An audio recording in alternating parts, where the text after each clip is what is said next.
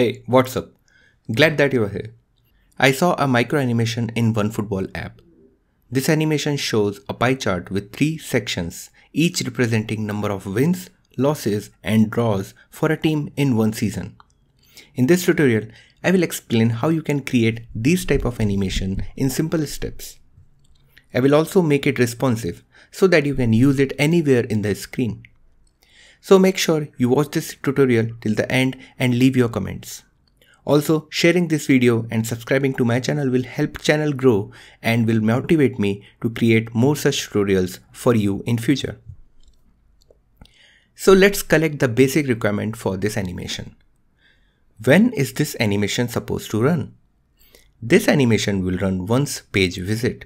So let's say we use animation controller, then we will run the controller in forward direction and never worry about if we have to rerun it in forward direction or reverse direction anytime soon. Second question would be how many sections? There are possibly only 3 outcomes of a match: win, loss or draw. So in this pie chart, we will always have maximum 3 sections. Once you will learn how these 3 are animated, you can later extend it to take n number of sections. Okay, let's first create an pie chart widget and add attributes. It will be a stateful widget because we will definitely use animation controller. We will have radius, which will be a double value defaulted to 100. Win defines number of wins, and like so, you will have draw and loss and give some default values just for example.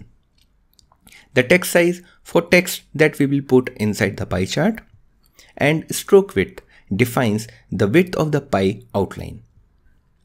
So now we are ready with main attributes of this widget.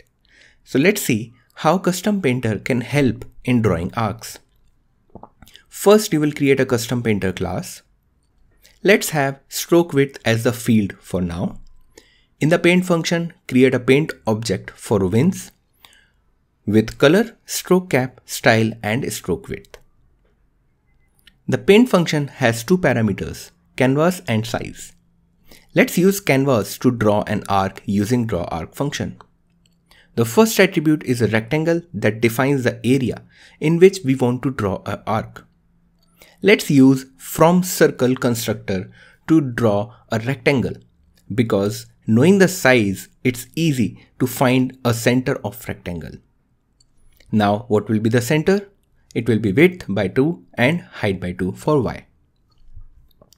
After center, we need a radius. Radius of rectangle will be equal to width by 2. The second attribute is start angle. Using radians from math library, we can give an angle. The 0-degree angle starts from right center, but our chart starts from top center. So we will use minus 90 degrees. So it will shift 1/4 left towards top. Next attribute is sweep angle. Let's set it as 90 degree. After this, we have use center flag. Let's keep this flag as false. I will show you what is impact of this when I run the application. The last attribute is the paint that we want this arc to use to draw. There is another method, should repaint. Let's return true from here. So far, we have created a custom painter that draws an arc. In the build function, use this painter in custom paint widget. We should give some bounding size to this widget because we want to know the size in the painter to find the radius and the center. Now wrap this in sized box, and the size also can be created from radius. Call this NPie chart widget from a screen and let's run the application. Clearly you can see an arc starting from top center and ending at right center. So it is completing 90 degrees as our sweep angle was 90. Now let's change the sweep angle and this time change the flag use center property to true to see the difference. The arc is there, but it is now a closed shape. For this animation, we definitely don't need to use center, so we will revert it to false. Calculating dynamic sweep angle. So now we know how arc is created and how sweep angle behaves. Instead of 90 degree sweep angle, we need a dynamic value. How do we get this dynamic value? So let's do some math here. Sum of win, draw and losses will be the total matches played, and this total matches should be mapped to 360 degrees on the pie. Let's take that value in a field. So what will be the degrees of win this time? Or simply put, we need to find how much share does win has in the total value. And that can be calculated by simple win divided by total. And this value will be in degrees automatically because we have already divided total by 360. Pass this value to the painter, replace it with hard-coded sweep angle, rerun the app, and now we have the win arc. I have given 10 wins, 5 draws and 5 losses. That's why win arc takes 50% of the pie, that is 180 degrees. If I change it to something else, we will have a different arc. Now, drawing other arcs. There are two ways to draw other arcs. Either start the other two arcs from where win arc has ended, or start them from top center, that is minus 90 degrees, from where we started the win arc. In the first option, we will need to supply dynamic start angle as well before, and use intervals to run the staggered animation. To me, that is complex and non-scalable, because later when you have more than 3 sections, you will have to write more handling. So let's stick to minus 90 degrees being the start angle always. Supply 2 more values to painter, draw and loss degrees.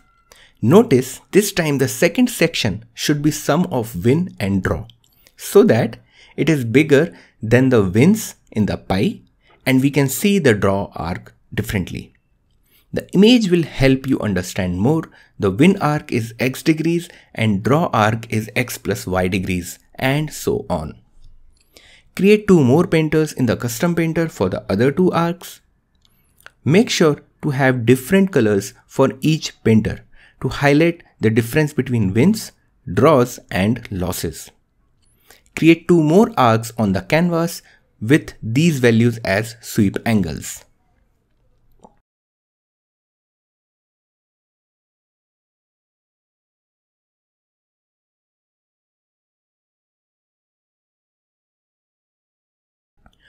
Okay, animations. So that's good, but the real feel of charts come when they animate. So now let's see how to animate these arcs. We will use single ticker provider state mixin and declare an animation controller and convert 3 double types to 3 animation fields of double type, one each for win, draw and loss. In the init state function, initialize the controller with vsync and a duration. In the same function, initialize the win animation with the help of tween. The begin value will be 0 because we want the win degrees to change from 0 to desired sweep angle. Sweep angle 0 will make sure that we have invisible arc initially.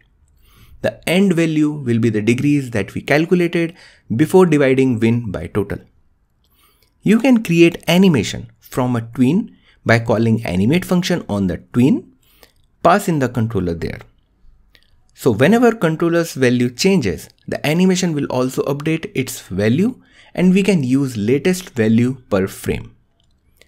Define the other 2 animations. And now coming to the build function, wrap the custom paint in the animated builder widget and provide controller to the animation attribute.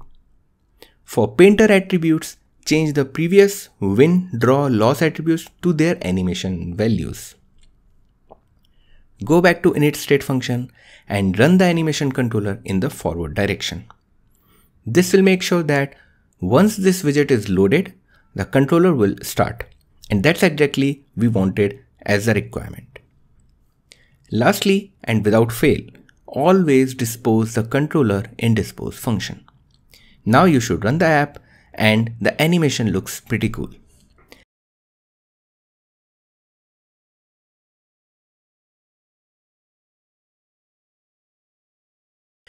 Now adding a curved animation.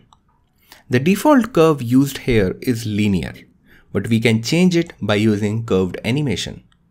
In the init state function itself, create an instance of curved animation, pass in animation controller as parent and provide a custom curve like curves.fastout/slow-in. In the animation initializations, change the animation controller to this curved animation. And this is how you can add curves to custom animations using animation controller. Run the app again and you will notice the difference of change in the value. Okay, the data. Well, creating UI for showing amount of wins, draws and losses is pretty easy. I will just take 30 seconds of yours to explain how it's done. So I created a vertical stat widget that has label, value and text size. Used this widget in a row with main axis size as max and space evenly as main axis alignment. For performance benefits and the fact that this row should not rebuild when animation runs, we should put this row as a child to animated builder and not in the builder itself. This way, for all frames when controller is updated, the row won't rebuild, only custom paint will rebuild. Okay, one last piece. I said that I will teach you how we can make this responsive so that you can use it in any part of the screen with any size. Add another attribute to NPie chart, that is scale. Keep scale as 1 by default. Wrap the sized box in the build function with transform.scale widget. Give the scale to this widget from the screen that is calling it. Now give scale as 0.5 and run the application. You can see the difference. It's not distorted. Now you can change the scale to 1.5 or 2.5, 3 or 1.2 or anything. The chart just runs without render full exceptions. So this is it from this tutorial. Make sure to like the video if you did and leave comments for feedback. Sharing this video will help channel grow and will motivate me to create more such tutorials for you in future. Thanks for watching and see you in the next one.